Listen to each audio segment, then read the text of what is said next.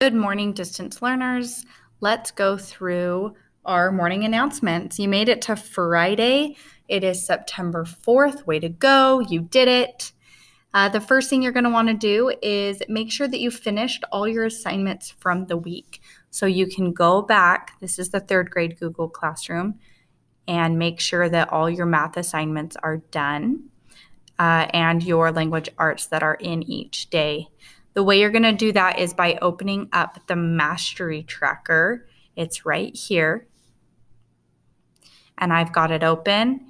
And so just to review how to use the Mastery Tracker, find your 9 number along the row and then go across here to figure out where you still have a hole. So for instance, this student has finished level 1, 2, 3, 4, 5, and 6, and they need to start on level 2 if available. If we look at this student down here, they might need to fill in level 1, and then they'll jump all the way to level 3 in the second unit.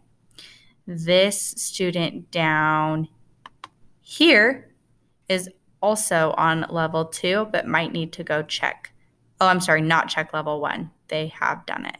So you can just use your Mastery Tracker to find your 9 number, and you can scroll with 2 fingers to see where you fall and what work you may still need to do.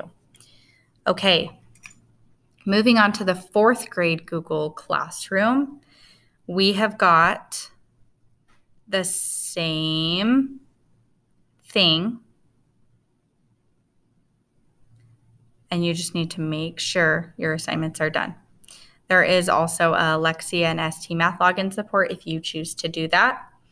Other than that, we are going to talk about the journal. This is for 3rd and 4th grade. It's posted at the very top of your Google Classrooms.